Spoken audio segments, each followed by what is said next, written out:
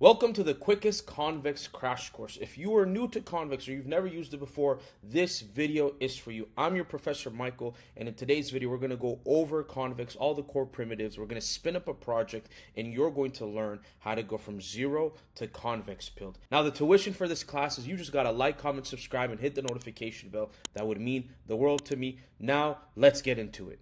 What is Convex? It's your complete backend. It's where you can write your server functions to interact with your database. It's where you write your schema file, where you can design your tables and the relationships between the tables. We give you these powerful client libraries that tie everything up together. So this diagram does it best. Say I have a React frontend. In the React frontend, I have access to my Convex backend via these client libraries. In this case, I have use query, use mutation, and use action. These client hooks allow me to interact with my Convex backend. And in my Convex backend, I have queries, mutations, and actions. These are the three core things that if you understand these things, you understand Convex. There's often a phrase I share with people who are new to Convex, and that phrase is being Convex pilled. Oftentimes, it takes someone just to spin up a project with Convex and to write some queries and mutations before they get the beauty of Convex. And once they do, we refer to this phenomenon as being Convex pilled. But going back to the server, you have queries, mutations, and actions. Queries allow you to read data from the database. Mutations allow you to write data to the database.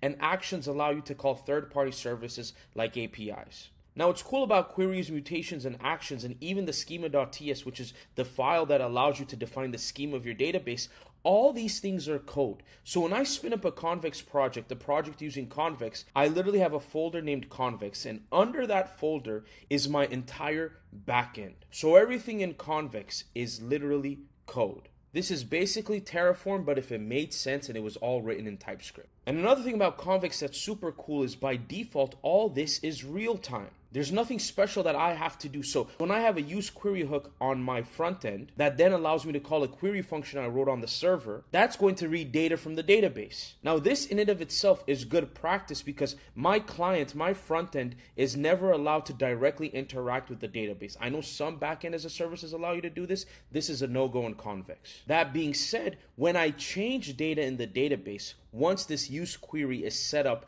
in my front end, anytime a change is made in my DB, it will reflect on my front end real time. Everything is in sync. And honestly, that's not all. With Convex, you can write durable functions, whether you want to do scheduled functions, background jobs, workflows, cron jobs, any type of job other than getting a legitimate job works on Convex. So now that you have a basic understanding of the building blocks of Convex, why don't we spin up a project and write some code? Now, the best way to spin up a Convex project is to write npm create convex at latest. We're going to hit enter. We're going to call this tutorial. We're going to use tanstack start. We're going to have no auth for now. And this is going to spin up a tanstack start project with a Convex setup. So we have our project set up. I'm just going to install all the packages and run npm run dev. I'm going to create a new Convex project. I'm going to call it tutorial. We're going to do a cloud deployment. And the CLI is going to provision everything, and then I'm going to have localhost 3000 running. Let's open that in a new tab. We see our Convex plus tanstack start project set up and ready. So right now this is our home route. I just cleared out all the code and we have welcome here. So what we're going to do is we're going to look for our Convex folder and we're going to see the files that we have here. Under generated, this is the generated code. We're not going to look into that, but we have my functions here. And in myfunctions.ts, you basically have an example file showing you how you write queries, mutations, and actions, right? So in this case, we have a query right here, a mutation right here, and an action right here. And all these are imported. So now, when I look at list number, which is a query function, the query function takes two arguments. I have args itself, and then I have a handler function. In args, I'm defining the arguments I'm going to pass to the query function. In this case, I'm going to pass count, and this is the value of a number, right? Type safety. And then I have a handler function here, and this is basically where the query implementation happens. In this case, I'm reading data from the numbers table, and then I'm returning the user's information here, and also the total numbers reversed and all that stuff. But what's important here is not the implementation of us reading the database and stuff like that. It's for you to realize how simple it is to read data from the database. And all of this is type safe. I just pass in the arguments, I write my handler function, I export this, and now I can go here and write const, and I'll just write response for now, equals use query, and then I'm gonna let Copilot take care of everything. So here you can see I used the use query client library that I imported from Convex/React, and look at how I call my APIs, my server functions. I go API.myfunctions. Remember, the file name is myfunctions.ts .list numbers. If I go back to myfunctions.ts, that is what the query function is called, right? And then I pass in the argument. In this case, I specified an argument of count number, right? That's the type, so I pass in the number 10. Now, if I go to my home page and I inspect element, I go to console and I refresh, I get a result of numbers and I get an array of numbers. If I go to myfunctions.ts, I'm returning this viewer. I don't have auth set up, so I'm just going to remove that.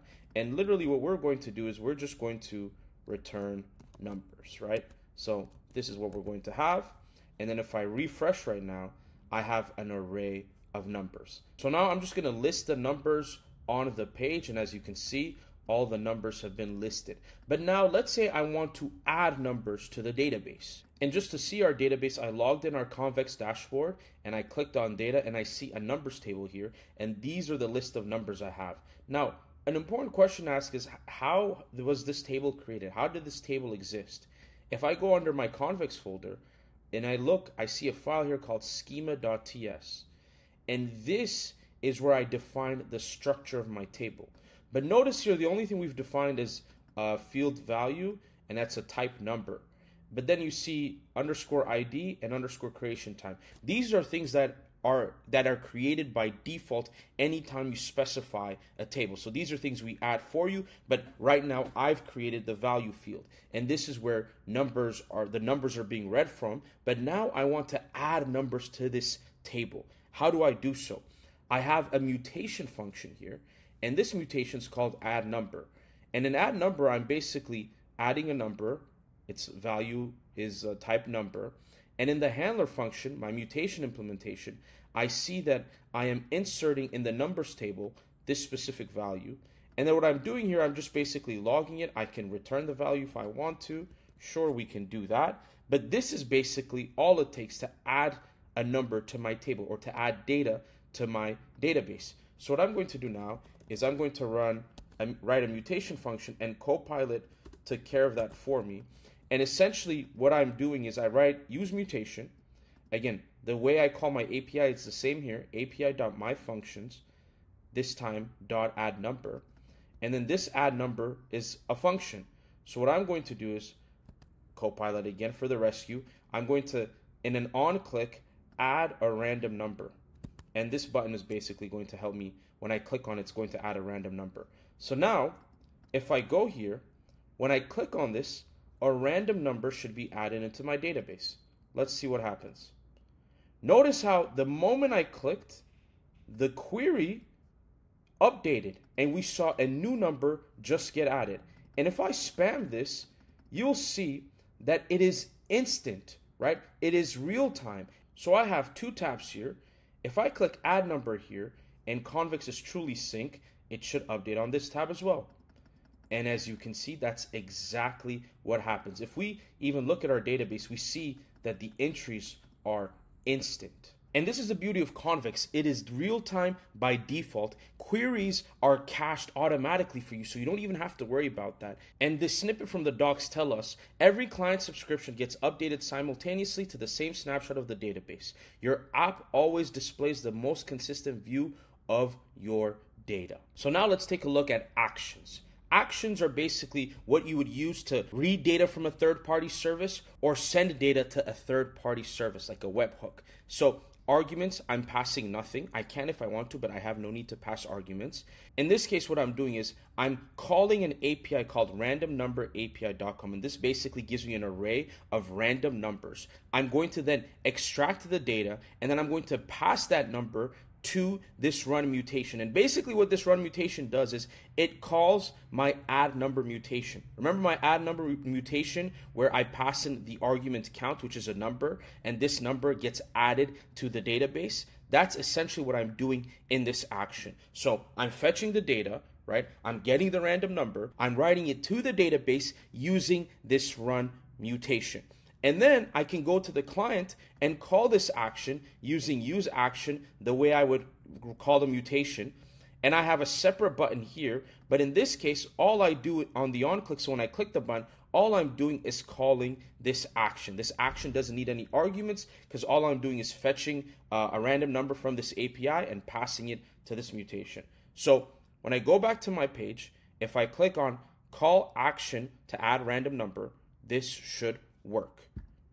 And as you can see, it does. And even the open tab, the next tab, is fully in sync. Now you see, it's not as fast as add random number. And that's because I'm fetching, right? I'm going past the network boundary. I'm fetching data from a third-party service, but everything is in sync. Now with Convex, this is just the tip of the iceberg. These are just the basic primitives. There is so much more that you can do, but I wanted to help you get started. So I encourage you to run that npm create convex command, spin up a simple project. We have a generous free tier, and once you used to building apps using Convex, you'll never go back. You will be what we call Convex pilled. I hope you enjoyed this video. Make sure to like, comment, subscribe, hit the notification bell. Let me know what else you want to see. Let me know if you want me to continue these series. I would really appreciate any and all feedback. Thank you so much for watching this video, everyone. I will see you in the next one.